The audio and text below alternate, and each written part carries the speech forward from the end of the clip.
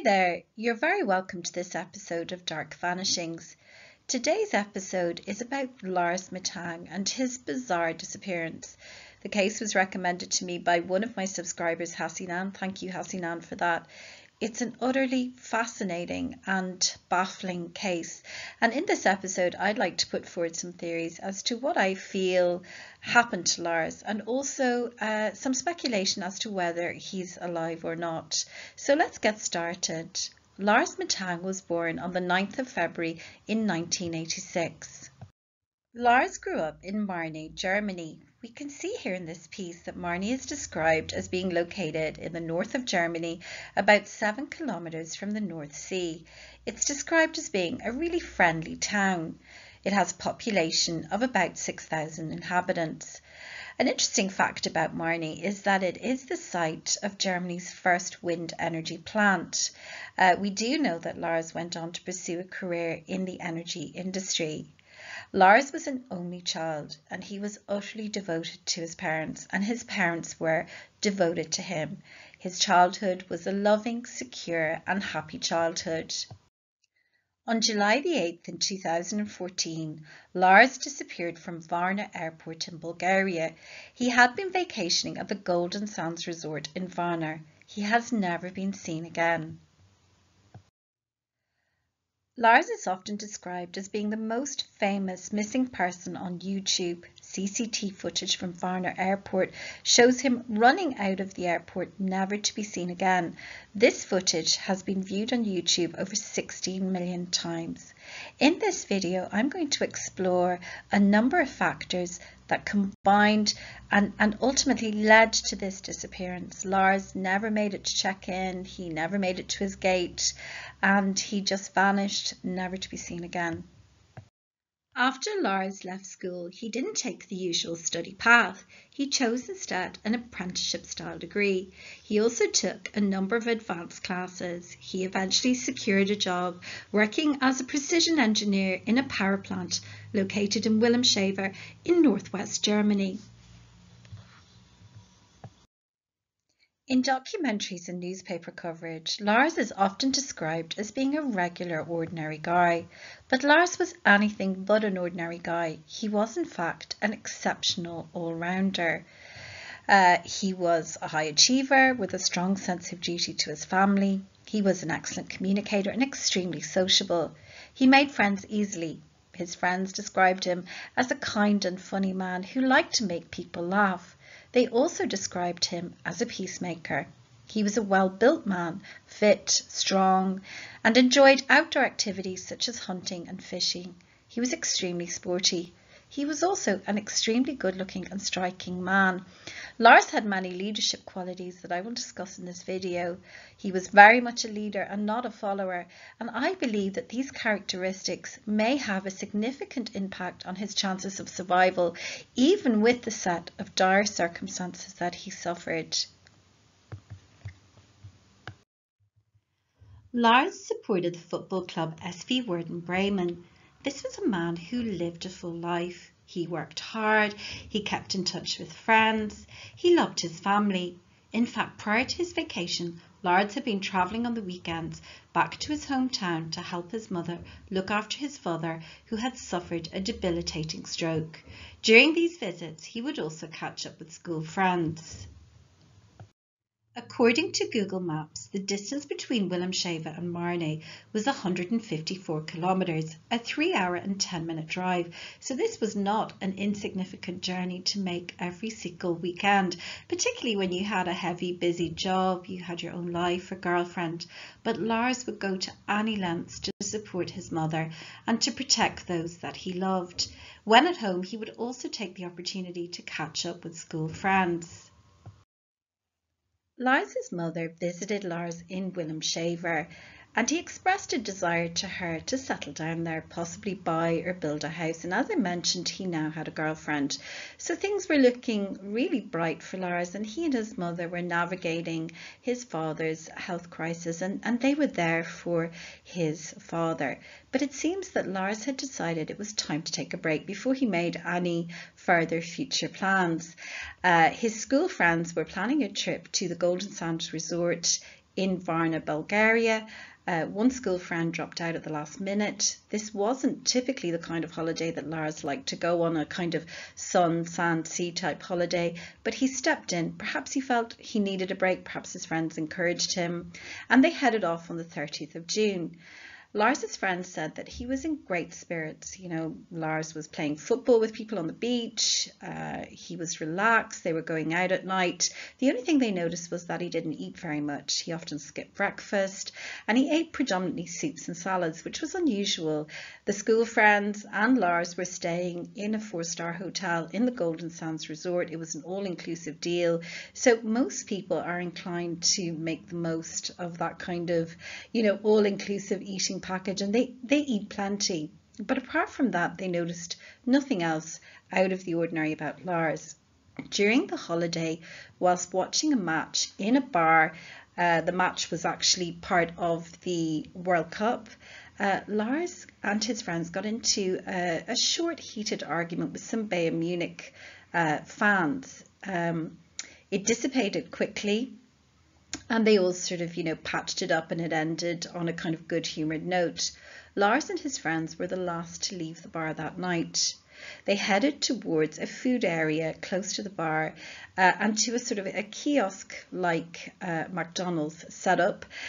His friends wanted McDonald's, but he didn't feel like eating McDonald's, so he declined. And again, this theme of the food, not eating much or eating extremely healthily, comes to the fore again. We could say that there's nothing particularly unusual about that, but I will discuss this a little bit more later in the video. When Lars's friends emerged from McDonald's, Lars was nowhere to be seen. So they assumed that he had walked back to the hotel. They had a good look around, but they couldn't find him. They were slightly anxious, and he didn't show up until the morning, and they had no idea where he had been, and they didn't really want to pry in too much detail. They were just relieved that he was safe and well. He told his friends that as he walked back to the hotel, he was attacked by 4 men, some Bulgarian and some Russian, and that they had hurt his ear. He believed that the Bayern Munich fans with whom he argued had put these 4 men up to sort of roughing him up. He recalled that when they had the altercation in the bar, the Bayern Munich fans said that in Bulgaria it doesn't cost a lot to hire somebody to sort of rough you up a bit. His friends were really dubious about the story, but the pain in his ear was real. So something had happened. They weren't quite sure what. His girlfriend encouraged him to visit a doctor to investigate the pain in his ear. The next 2 nights passed without incidents, but the day before Lars was due to fly home, he decided that he had better get his ear checked, lest he inflict further serious damage by flying. He was concerned about reducing the need to take time off work. So here we see Lars, a really responsible guy, not wanting to inconvenience his job in any way. Lars's friend accompanied Lars to a GP who told Lars that he most likely had a perforated eardrum and that he shouldn't fly home immediately. He recommended instead that Lars visit an ENT specialist. Lars's friends wanted to remain behind with Lars. They didn't want to leave their friend in the lurch, but he urged them to go home. He didn't want to put his friends out in any way, or their employers. They needed to get back to work. So he very selflessly told them to go ahead without, him. He would be fine, etc. They checked out of the hotel in the Golden Sands area and they headed towards the airport. Lars followed behind in a taxi, but he instead veered off in the direction of the hospital to go and see an ENT specialist. The ENT specialist confirmed that Lars did indeed have a perforated eardrum, and he prescribed the antibiotic cephalosporin. When Lars emerged from the hospital, the taxi who brought him there was still there. So this taxi driver brought Lars to a pharmacist to get his tablets. The first pharmacist didn't have enough tablets to complete the prescription, so Lars actually had to go to a second pharmacist who did complete the prescription. The taxi then dropped Lars to a hotel called the Hotel Colour. It wasn't in a very salubrious part of town. It's not the fanciest of hotels, but Lars was there just for one more night. It was a cheap hotel it would, do him for his remaining night in Bulgaria. Lars thanked the taxi driver for his help, gave him a good tip, and he then proceeded to head into the Hotel Colour. So Lars checked into the Hotel Colour, and it's at this point that things start to get really dark for Lars. He's later captured on CCTV footage pacing up and down nervously in the hotel lobby. He also hides in the hotel lift. Something was seriously awry with Lars. Lars would ring his mother and say that he felt uncomfortable in the hotel. There was something off about the hotel. He wasn't happy about the manner in which the receptionist processed his payment. He felt that the receptionist sort of duplicated his credit card details. I think it's most likely that the hotel was using the old manual method of processing credit card payments, which involved a sort of duplication process. Or maybe Lars was right, something was a little off, but Lars was still having many sort of lucid moments at this point, and he thought, you know what, better be safe than sorry. He asked his mother to cancel his credit cards, and that was a sensible thing to do if he had concerns. He also asked his mother to top up his mobile phone, which again was a very sensible request, because now that the credit cards would be cancelled, he wouldn't be able to top up his phone anymore. He also asked his mother to transfer money to him, because again, not having his credit cards to hand, this would sort of, leave him at a disadvantage, and he needed ready cash. So this is what the old credit card machine used to look like, the manual one, and you sort of put your credit card in and it was swiped and there was a carbon copy. It was a little unnerving. It could feel like your credit card was being duplicated. This was pre-electronic days. I was wondering, could the Hotel Colour have still been using this system? It was a cheap hotel. Perhaps they didn't have everything fully online at that juncture. Lars wasn't familiar with it. But he did the right thing. He wasn't sure, and he cancelled his cards. His mother also transferred 500 euros to him via Western Union. A lot has been made of this amount. Was he being blackmailed? Why such an exact amount? But apparently she decided to send him 500 euros because, he was injured. He had this ear injury, just in case there was an issue with the flight again. She also booked him a ticket to travel by bus just in case there was going to be an issue regarding flying the next day. A lot has been said that Sandra didn't do enough for her son. I think it's preposterous when this is said. I think she went above and beyond. She was cancelling his card. She was topping up his mobile phone. She booked a bus ticket. The exchange between mother and son is just, you can see the closeness between the two of them. He turned to her all the time for everything. And he rang her at one point and said, I feel like my conversation can be heard. I can hear everybody else's conversations. And Sandra, Lars's mother, would later claim that, he was almost implying as if he was being bugged. I think, again, this could be a real sign of a psychological issue with Lars, the sense of being spied on, being bugged, but more on that later. The fact is that the Hotel Colour, the walls are very thin, and people can hear conversations across floors. It is likely his conversation could be heard. So at one point he was actually whispering when he was talking to Sandra. At 1 a.m. he went out for about an hour. He texted his mother to say that he was being followed by 4 men that he believed wanted to kill or beat him up or rob him, etc. And that he was up high and he was hiding. She didn't text back for fear, or ring back for fear that, his location would be outed. He returned to the hotel, settled down a little bit, and at 3 a.m. he texted Sandra to ask her about the antibiotic. What is Cesaril 500? And apologies for the horrendous mispronunciation. But I think that he definitely took the antibiotic. When he arrived at the hotel, apparently he had wanted to buy some drinks in the shop across the road, but there were some guys hanging around that he didn't like the look of. So he looked for a drink upon arrival at the hotel.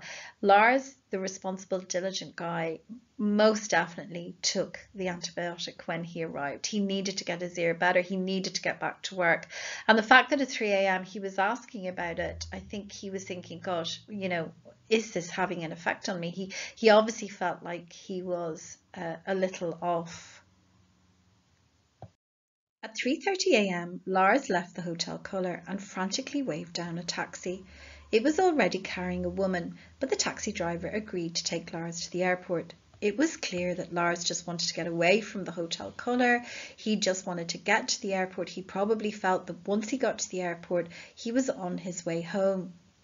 The woman in the taxi later reported that Lars' pupils were dilated. I think that this is indicative that at this juncture something was wrong with Lars, something very seriously wrong with Lars, physiologically and psychologically.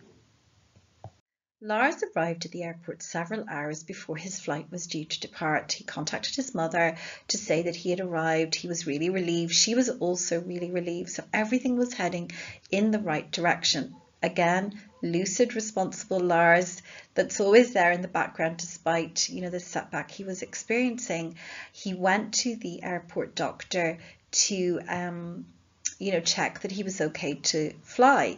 Apparently he did ask the airport doctor about the antibiotic again, so I think he was again aware that his behaviour was a little off and he was trying to get to grips with what was causing this.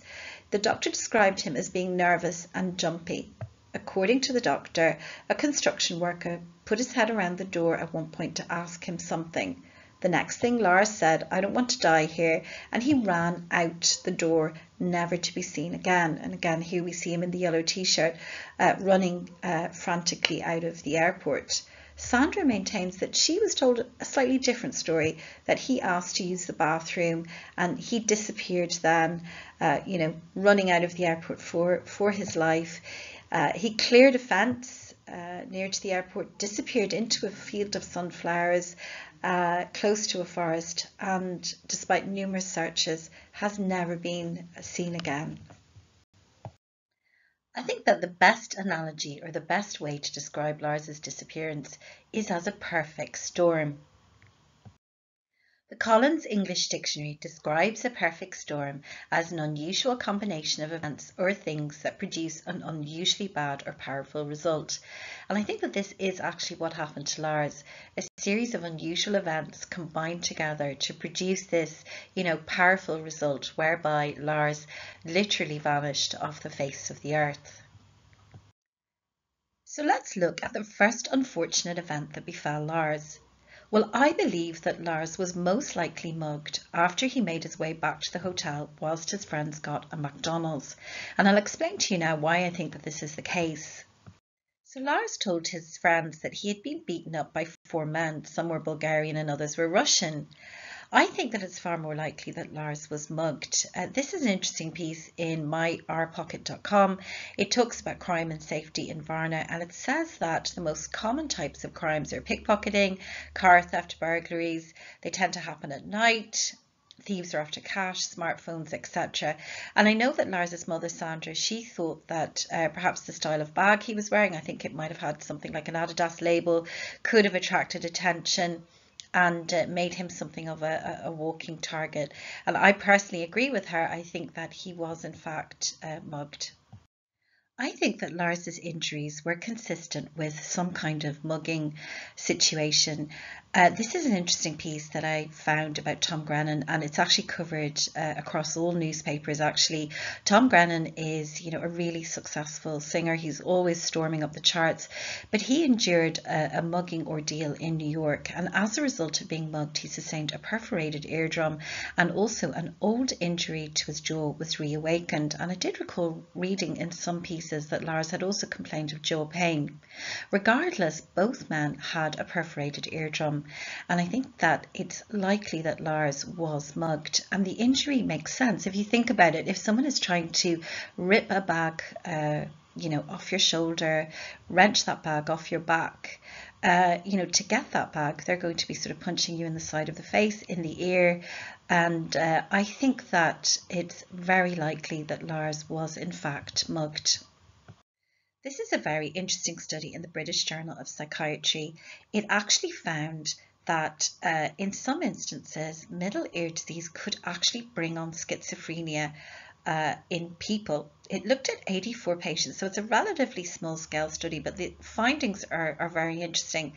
And it looked at their GP records, basically, and it went back, looked through their medical records, and they found that in a percentage of cases, patients with schizophrenia had had pre-existing middle ear disease. And that, it had produced schizophrenia. Basically, they felt that there was most likely a link there. And you can see it says that in the conclusion, there is an association between middle ear disease and schizophrenia, which may have etiological significance. That just means that they feel the middle ear disease could be producing the schizophrenia. I just thought it was an interesting study to mention because, our hearing is such a primary sense, like seeing, smelling, and it's incredibly destabilizing to have any kind of, ear disease, ear injury, like a perforated eardrum. And I personally believe that this ear injury was the beginning of psychotic symptoms in Lars. I'm not saying he had full-blown schizophrenia, but he certainly was showing signs of psychosis, I think, pretty early on. Like, for example, that four men had followed him and that the Bayern Munich fans had, put these four men up to beating him up. I think he was, in fact, just mugged by men who were not in any way connected to those fans. And those fans, those Bayern Munich fans, were, in fact, cleared by the police authorities. This is a definition from the Mayo Clinic of what a ruptured eardrum is. It defines a ruptured eardrum as a hole or tear in the thin tissue that separates the ear canal from the middle ear. So we can see that a perforated eardrum is very much connected to the middle ear. And I think that it's, a serious injury. It's very destabilizing. I remember when my sister was about 17 years old, she perforated her eardrum and she was in excruciating pain. I mean, she literally had to take to her bed and her balance was affected. I mean, she was just completely, wiped out. And I think that this is what happened to Lars. He got, a fairly hefty ear injury. And I think that it did actually have a destabilizing effect in terms of his mental health. I think he was quite early on starting to show signs of psychosis, for example, saying that the Bayern Munich fans had put up these four guys to rough him up. I think that they were actually not connected to the Bayern Munich fans in any way. And in fact, the police did clear these fans. I think that he was mugged by a separate group of people, maybe one or more people. So let's look at event number 2. I believe that Lars was most likely suffering from situational psychosis. Situational psychosis is described here by the International Association of Medical Assistance for Travellers as occurring when somebody is travelling. The change in surroundings, the change of environment can induce psychosis even in people who have no history of mental illness. And we do know from Lars's mother and friends that, Lars had never had any previous history of mental illness. This piece goes on to talk about acute situational psychosis, and it talks about how it can be exacerbated by a mental or physical condition or injury. We know that Lars had a perforated eardrum. It says that also circumstances, change of surroundings.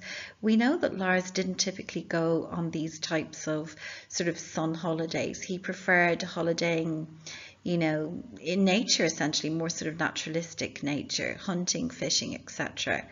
And it also said that, it can be exacerbated by medication. And we know that Lars, was prescribed an antibiotic. Symptoms include disconnected thinking, disturbed thinking, disorganization, hallucinations, delusions, etc. I think that this factor, combined with psychosis induced by the ear injury, really put Lars in a bad way. He was in bad shape mentally. I also think that, some of the ways that he described Bulgaria, for example, when he claimed that, he was sort of roughed up by four guys and that they were hired by the Bayern Munich fans who had told him that it's easy to, hire somebody in Bulgaria to sort of rough you up or take you out. It's possible that they said this, but I think it might reflect a certain fear of his surroundings. You know, he was from Marne, a very friendly small town in northern Germany, and this was a very different environment. So let's look at the next event that befell Lars. So we know that he was starting to show signs of psychosis after sustaining this ear injury. I believe he also had situational psychosis. And now to just literally sort of really push things over the edge, he now had a side effect from the antibiotic. So this is event number 3, the next sort of unfortunate event that befell Lars. This is a very interesting study. It's in brain, behavior, immunology and health, and it looks at psychosis as an adverse effect of antibiotics, as basically as a side effect of antibiotics. It looked at 23 major antibiotics, and it found that in up to 3.8% of cases, people who were taking antibiotics actually developed psychosis. And I think that we can be pretty sure that Lars was having some side effects from the antibiotic and that he himself was possibly conscious of it. He did text his mother at 3 a.m. in the morning to ask about the antibiotic. He also mentioned the antibiotic to the airport doctor. So I think this is the next unfortunate event in this sort of perfect storm of events that befell Lars. So what was the key outcome for Lars in terms of this series of unfortunate events that befell him? Well, I think that he developed psychosis and that the principal symptom of this was persecutory delusions. And persecutory delusions are where you feel you're being followed, someone is trying to kill you, somebody's bugging you or listening to you.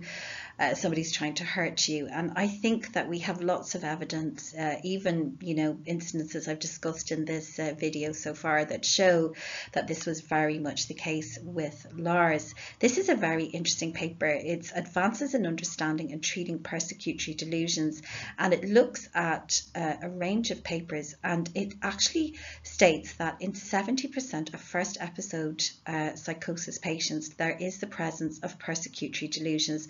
So I think that we can be pretty certain that A, Lars had a first episode psychosis because he had no previous mental illness, and B, that persecutory delusions was or were a key principal symptom of this. This is an extract from the review on persecutory delusions that I was just discussing, and you can see where the arrow is. It says that at first episode of psychosis, over 70% of patients have a persecutory delusion, and it is the type of delusion most likely to be acted upon. So we know this to be true because Lars felt unsafe in the airport. He acted on his instincts, even if his perceptions were delusionary, and he decided to get himself to safety. It goes on to say that persecutory delusions are a common clinically important psychotic experience for which treatments need to be significantly improved. And I thought that was an interesting fact because we have to remember that Lars saw 3 different medical practitioners. He was also at a pharmacist, and nobody picked up that this man may have been delusional. At one point, Lars described being mocked by the ENT specialist. Was Lars actually showing signs of psychosis at this point in front of the specialist? And perhaps the ENT specialist didn't realize the gravity of the situation. He sort of mocked him, maybe thought he was a silly tourist that had just got into a drunken brawl or altercation or whatever, not realizing that Lars was now manifesting early signs of psychosis. There are lots of articles in the medical literature, both professional and academic, that talk about debilitating memory loss as a result of psychosis. I have absolutely no doubt that once Lars left the airport, his deterioration included not just persecutory delusions, but also memory loss. Lars was devoted to his family. There is absolutely no way that he would deliberately stay away from his family. I think that it's likely that within a day or two of leaving the airport on that fateful day, Lars no longer knew who he was and that this was part of his psychotic condition. But there is another possible event, event number 4, or actually it should be positioned as the very first event. Is it possible that Lars was showing signs of mild depression before he arrived in Varna? Something that's very significant. is that Sandra, his mother, said that she didn't even know he was taking this holiday. This sounds really, very unusual for Lars. They were, so close. They communicated a lot, as we could see throughout this whole ordeal for Lars. He and Sandra were in constant communication. So it was odd that, he didn't tell her from the outset that he was going on the holiday. Another thing as well we have to remember is that he had endured some big life stressors, new job, he had moved home, there was a major illness in his family. His friends did note that he hadn't been eating well in Bulgaria. He'd been skipping breakfast, eating mostly soups and salads, etc. And again, this might have just been a sign that all was not well. Was he suffering from maybe low-grade depression? He had a lot on his plate. He pushed himself very hard. He was that kind of a guy. He wanted to be there for people. And perhaps it was something that his friends weren't even conscious of, or that Lars was even conscious of, or his family. It was very much internalized, very much a low-grade, mild depression. But it could have been there, which made the subsequent events that followed with the ear injury, the new situation, the new environment, it put him in a kind of danger zone, if you like. Something else that I would like to mention is that I believe that Lars was also suffering from perfectionism. A lot of people who knew Lars described him as being extremely orderly, fastidious. He was a high achiever. He never let anybody down. He exacted high standards of himself. But this piece on BBC.com says that actually this kind of a personality can be very vulnerable to health problems, including mental health problems in the long run, because if things become messy, as occurred in Varna, things are out of your control. You could see that throughout this whole situation, Lars was desperately trying to get on top of this situation to keep control. People who are perfectionistic, it can be very debilitating for them when, life sort of spins out of control, if you like. This is a very interesting article about perfectionism and the psychological side effects of perfectionism. It even talks about perfectionism extending to, eating disorders, things like orthorexia, where you're sort of obsessed with eating very clean food, etc. So again, I think that Lars's personality sort of tended towards this end of the scale in terms of exacting very high standards of himself, which made all these, very messy, unpredictable events that befell him particularly difficult to cope with. There are other possible reasons for Lars' disappearance, so let's have a look at them. This is a piece in The Guardian about 2/5 of UK trafficking victims being male, and the statistics are from Salvation Army findings, and these men and women were being, sexually exploited. Lars was an extremely striking and good-looking man. Was it a possibility, perhaps, that he was in fact being pursued by men who wished to traffic him? I personally feel that this isn't the case, and I'm ruling out this possibility because I think that his injuries are far more consistent with a mugging injury. Another theory that has been put forward about Lars is that he was possibly carrying drugs through the airport, or attempting to, either on his own initiative or under duress. Perhaps the gang that had, apprehended him had forced him to do it. But no drugs were found in his bag. This is a man that wouldn't even eat a McDonald's, let alone ingest drugs. Some people thought that, this was one of the reasons why he ran out of the airport. Perhaps the doctor was sort of onto him and was going to search him, and he just fled. And I can see how people could see, there's a possible drug mule situation. Drug mules can look very wary, very paranoid. They're obviously afraid of being detected. This is how they're detected. And we could see the paranoia in even his body language. Lars, as he moved through the airport, he was, very wary. But I believe this was due to psychosis, due to the events that had befallen him, the mugging, the ear injury, the side effects of the antibiotic. I don't believe it was in any way connected with the drug mule, possibility that has been put forward. And I believe that if he was a drug mule, the last thing he would have done is he would not have visited a doctor's room if he was a drug mule. So I think that there is absolutely no credence to this particular theory. So finally, could Lars still be alive? So to understand Lars's chances of survival, we need to look at the worst case scenario for Lars and work backwards. So we know that he had psychosis most likely, and that possible memory loss was also potentially in the mix. But let's say his condition actually morphed into full-blown schizophrenia. What is the mortality rate like for somebody suffering from this debilitating condition? Well, this is a study in the Journal of Psychopharmacology, and in the first line you can see there it says the life expectancy of patients with schizophrenia is reduced by between 15 and 25 years. So let's explore why that is. Here is an extract from that study on premature mortality and schizophrenia, and it says at the very top that suicide and accidental deaths account for up to 40% of all deaths in schizophrenia. And it's not hard to understand why somebody experiencing, persecutory delusions, etc., could be vulnerable to accidental death. Lars has run out of an airport. He's no ID, no money. He literally just has the clothes on his back.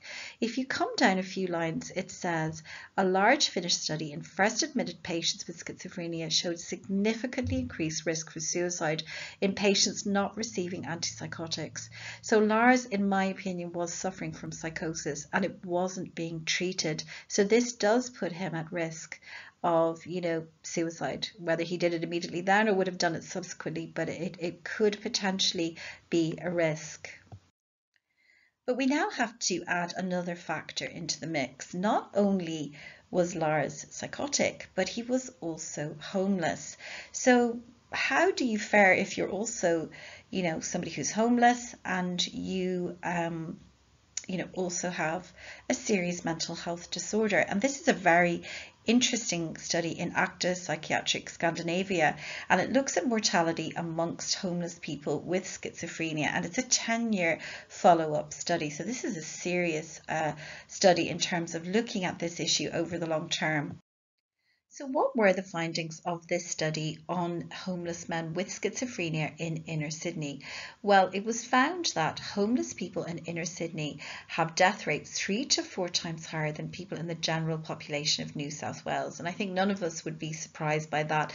Living on the street must be incredibly difficult. But an interesting finding was that men with schizophrenia didn't show any elevated risk as a result of their schizophrenia. And I think that gives a glimmer of hope that, people with mental health illness somehow and in some way often survive quite well on the streets. And again, this could augur well for Lars. So here is an example of this very phenomenon. Canadian man Anton Philipper, who was schizophrenic and also homeless, had been missing for a number of years. He turned up in the Brazilian Amazon. He had covered a distance of 10,000 miles on foot, hitchhiking, etc. And he defied all the odds. He had schizophrenia, he was homeless, and he was found alive and well. In a strange twist of fate, he looks very like Lars, and for a moment Sandra thought that it could possibly be Lars. So it was a happy day for Anton's family, but sadly not a good day for Sandra. So here we see this beautiful photo of Anton reunited with his brother, and I'd really love to see a photo one day of Lars, reunited with his mother and his family members. I mean, it would be incredible. I still feel there's a lot of hope. So let's go back to Lars's chances of survival. I believe that Lars most likely climbed higher. We have to remember that when he texted his mother and said he was being followed by men, he told her that he was up high and safe. I think that because of his persecutory delusions, his instinct would have been to climb higher. And we have to look at the actual terrain of Bulgaria. It's one of the most mountainous countries in the world. Here in peakvisor.com, it says that Bulgaria has 4,950 named mountains, and actually some of these are around Varna. I think it would have given him the cover that he needed. Perhaps there are streams and rivers that would have, flown from some of these mountains with fresh water. He could have hunted, etc. And I think that Lars's instinct would have actually taken him higher. And this may explain why Lars has never been found. This is an interesting piece in The Guardian about a man called Christopher Knight, who disappeared deliberately in a remote area in Maine, a remote trail. He was tired of the world, wars, he was tired of people. He wasn't getting on with people. He just, he found it challenging. Life was challenging for Christopher, and he disappeared for 27 years. But he said that one of his chief issues was obviously hunger, and this forced him close to inhabitants, even in this remote environment. So he would steal food from cabins, etc. And this is how he was eventually apprehended and found, because he was arrested for stealing from one of these cabins. So I think that Lars most likely went up high. But again, no man is an island, and he may have been forced to make contact with someone or steal food, etc. And I think it's possible that he could be living, with somebody, elderly couple, who knows, or a man living on his own in the wild, who knows, in a cabin. He could be in that kind of a scenario. And not the scenario that is actually discussed about Lars quite a bit, that he's been seen in Dusseldorf, etc. I just have a suspicion that he could still be closer to Varna than people may think, but at a higher altitude. He may just be in mountain terrain and may have felt safer in an environment like that. And one thing that is a blessing for Lars is that, he was good at fishing. He was a strong man physically. He was an intelligent man. And I think that this is a far more likely scenario for Lars.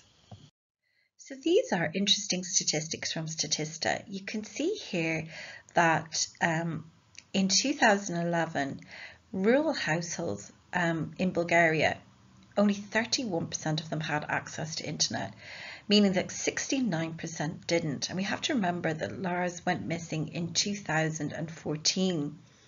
By 2021, the situation has improved. 62% of rural households had internet access, but there's still a very significant percentage, 38%, that doesn't have internet access. And I believe that Lars is most likely in a rural area, possibly mountainous. And I think that perhaps where he is, the inhabitants, they don't have, internet access. And it's very possible they don't know who he is. And this may explain why Lars hasn't been detected. In fact, the spots close to Varna that doesn't have internet access, these could be good places to search for Lars. So this is a picture of Lars's mother. I mean, oh my God, my heart goes out to her. It must be, just literally the stuff of nightmares. And you could tell how close they were and what a great mother she is and a great son he was. And I really do hope that they are reunited. I believe that perhaps the thing to do now is just to extend the search upwards rather than wider geographically, maybe just go higher. I think that he could potentially be in a mountainous area, and perhaps drones could help with this. I know that the family did use drones initially in their search. I still think that there's a huge amount of hope, and I'd love to see these, really two wonderful people be reunited, and of course, Lars with the rest of his family. And I think there's still a lot of hope for that. This is an image of what Lars may potentially look like now. You can see the one on the right there with the beard, etc. His weight and height details are there. It's possible that he might be a little slimmer now, if he's sort of living off grid. It's possible that he would be a little bit slimmer. There are contact details if you ever see anything. And I still, as I said, believe that there's a lot of hope, and, that Lars could very potentially turn up and or be found or discovered and be reunited with his family. Thank you so much for watching this video. I really appreciate your support. I cherish every comment, subscriber, like. It really means an awful lot to me, and I really enjoy producing these videos, and I appreciate you watching, and thanks so much, and I'll see you in the next video.